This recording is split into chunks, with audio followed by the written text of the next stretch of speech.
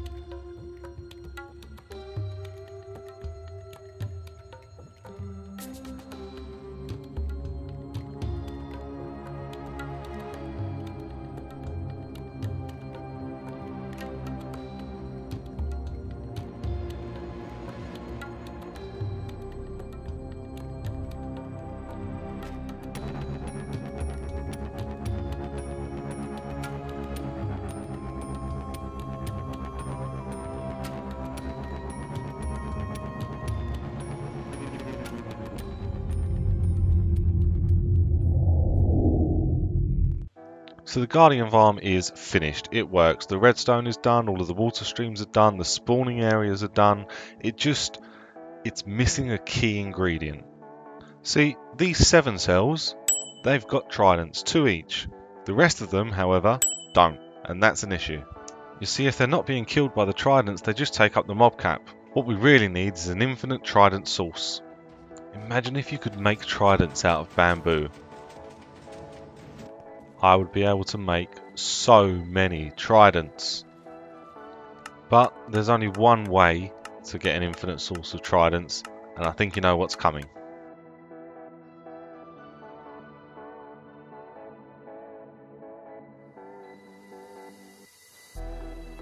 As always, I've got all of my materials together, packed them up in shulker boxes, but now we need to actually find somewhere to build the drowned farm. Or the Trident farm, whatever you want to call it.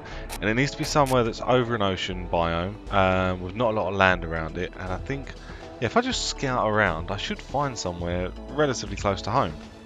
I've actually found a shipwreck which is spawning drowned around it, and that seems to be out in the middle of the ocean. So with the drowns being spawned there and a mast that I can pillar up off of, I'm just grabbing myself some sand just to do that pillaring up, and then I can build a little staging area, and then I can start working my way up to the spawning platform level.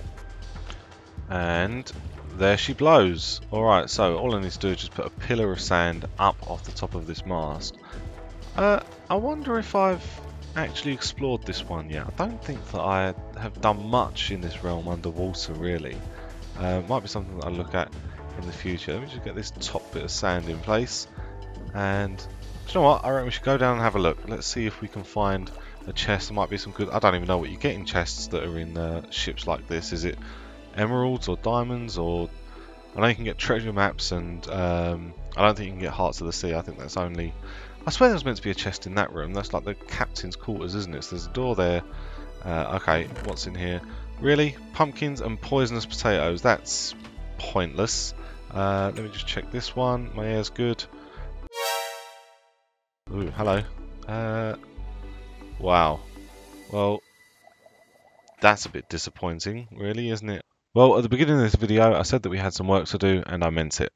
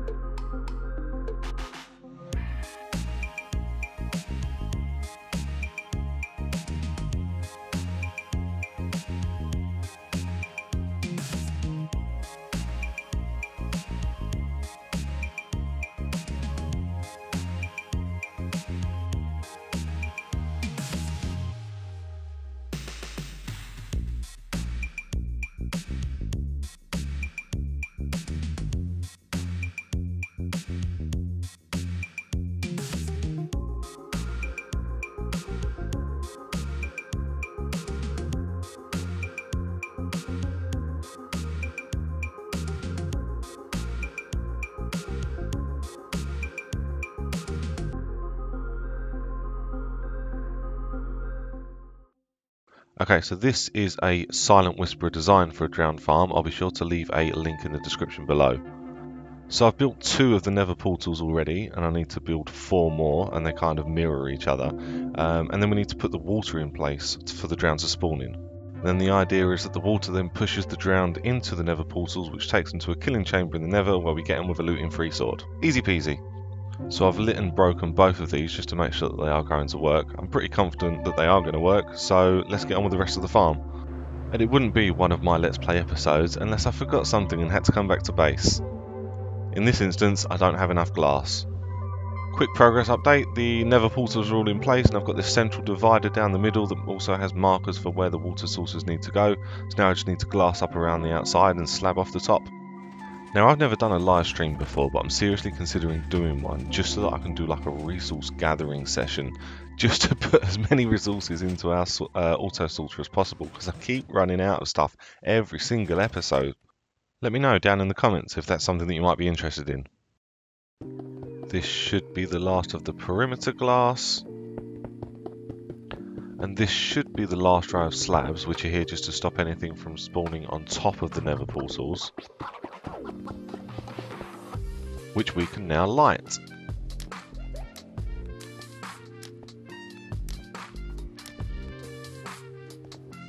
Now, while this time lapse is rolling and me putting all of the water in place, I just wanted to say a big thank you to all of the commenters, all of the people who liked the video so far, all of the people that have subscribed to this channel.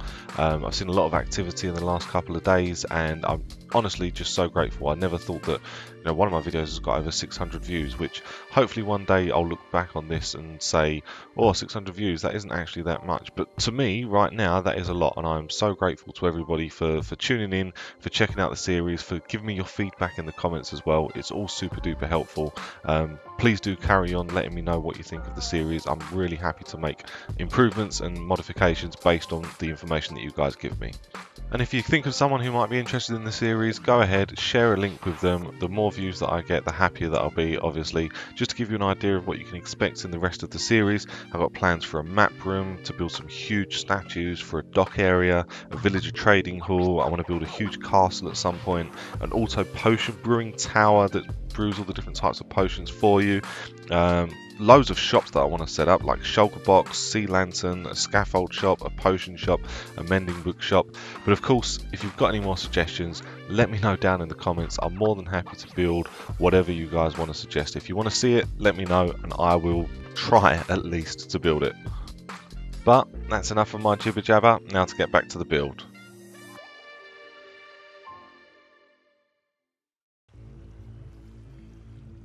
So I'm just grabbing the coordinates here at this center block, and then you divide by 8 and then build the kill chamber at the equivalent coordinates in the nether. And if I've done the maths right, we should just be able to poke through this wall right here and then go out to, I think, minus 80 or minus 81, something like that.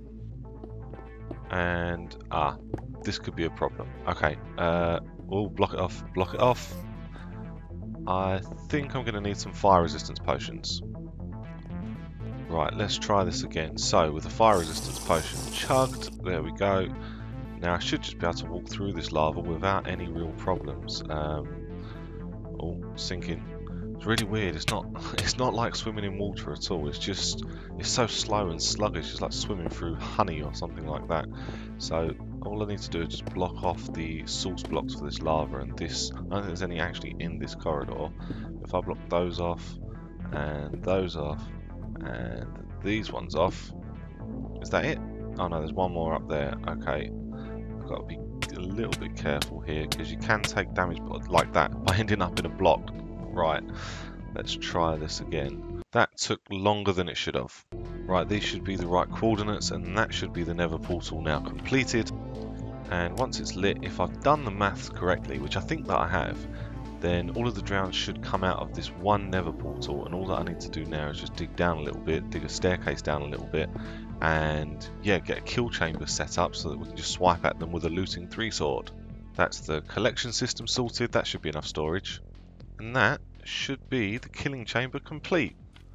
Ooh, I think we have a working farm. Just thought I'd take a quick peek at the square. I'm still not convinced that I like this water feature, but what I am thinking is either instead of the water feature, instead of this tree, we could build like a statue that holds the Ender Dragon so that it's not just in the middle of our lobby. I think that could be pretty cool, like a central feature. What do you think? Let me know. I know what we haven't built yet. We haven't built the AFK platform. I think that needs to be 24 blocks above the farm. Alright, AFK platform is in place. Now we just need to wait for night time.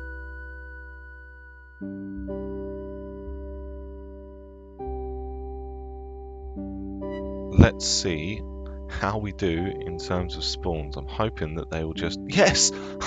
We have drowned. Okay, this is very good news. So they're all going off to the nether. Let's just AFK here for a bit and see how many we can get in the nether without crashing the game, preferably. Oh, look, they're spawning really quickly. I think the mob cap is 5, which means that as these move off into the nether, it just clears the mob cap so quickly. This would be better if I could actually see through the floor, wouldn't it? So let me get rid of the slabs and pop in some glass instead, and then we might be able to actually see what's going on down below us.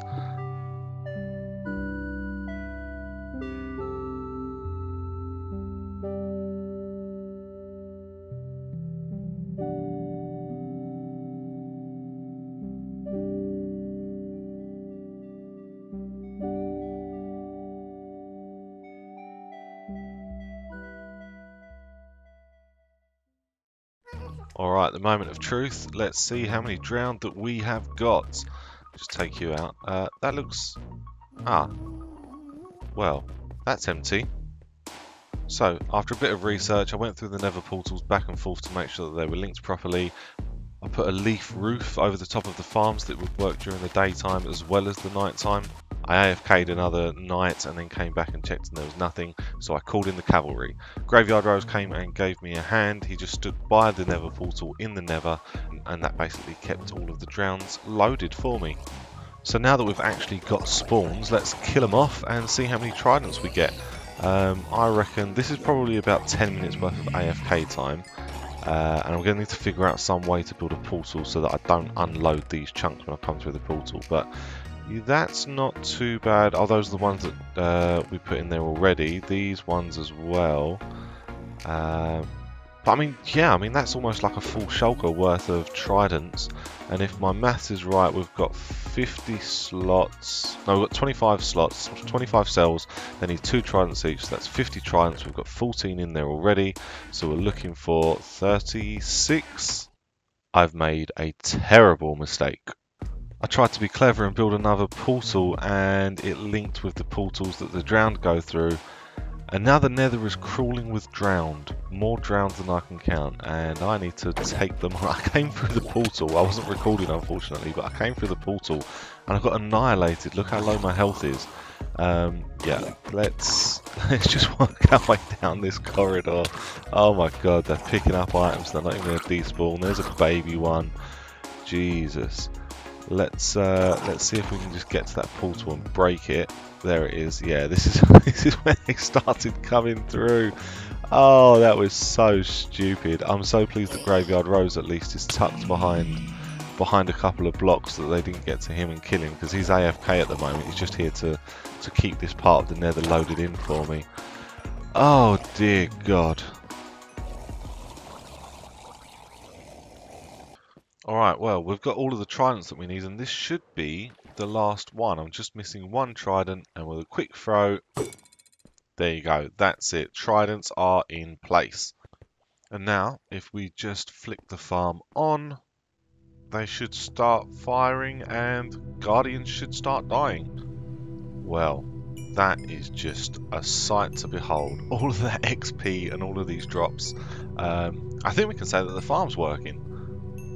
I think we can call that a success. Now the next thing that I need to do is build a storage unit for all of this.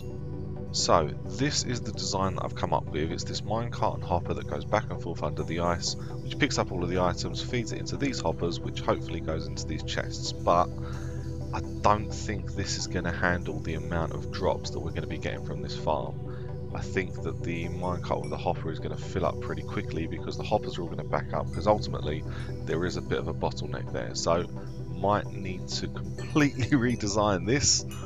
Who are you and what are you doing in my farm? Yep, that was nowhere near fast enough. So I'm going to put in this auto sorting system just here. I think 5 lots of chests should be enough. And if I can just get that feeding from that water stream into here, then it should just sort it all out for us, and we'll have as many sea lanterns as we could possibly want.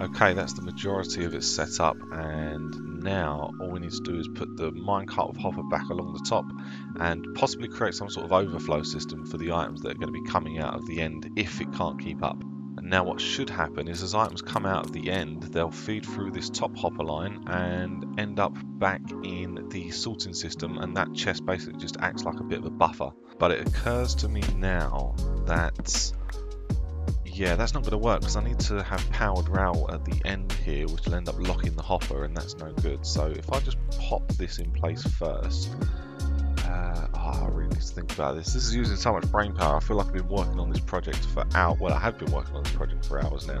Let's get rid of that, and that might work. Then just put the hopper underneath to feed into that one.